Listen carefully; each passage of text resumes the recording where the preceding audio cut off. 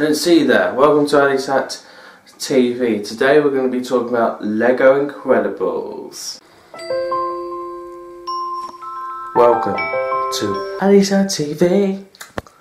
You know you want to watch it. So Lego Incredibles is a game that got announced a couple of days ago, and honestly it's one of the most greatest things that's happened because they've touched on the topics of Star Wars, Marvel, DC, and so much, even including Dimensions, Harry Potter, but now they're touching on the topic of Incredibles here. They're not just going to be having one game, they're going to be having two. It's going to be coming out to the PlayStation 4, Xbox One, Switch and PC on July the 13th, 2018, 1 month after the Incredibles film 2 gets released. Now, I am quite excited that we get to see in this little mini teaser that seems like all of the people will be there and you'll be able to play as multiple ones. I hope that they get Samuel L. Jackson to voice Frozo and just the film cast to be in this one, because I think they still can, because they paid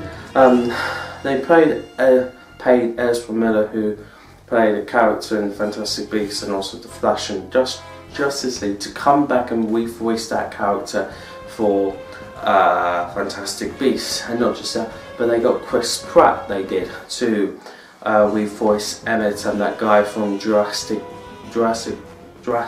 World, whatever. My point is that I just hope that this will be good. They may change some things of how Lego games are supposed to be, and yeah, I am honestly very excited. So here is the teaser for you. Happy Easter, everyone.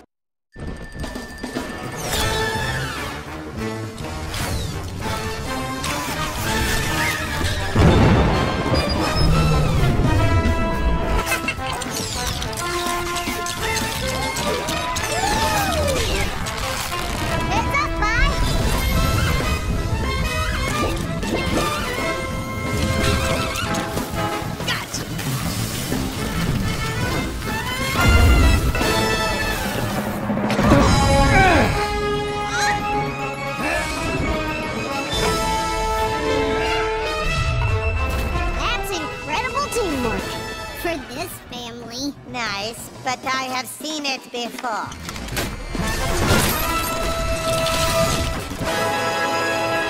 Now that is new.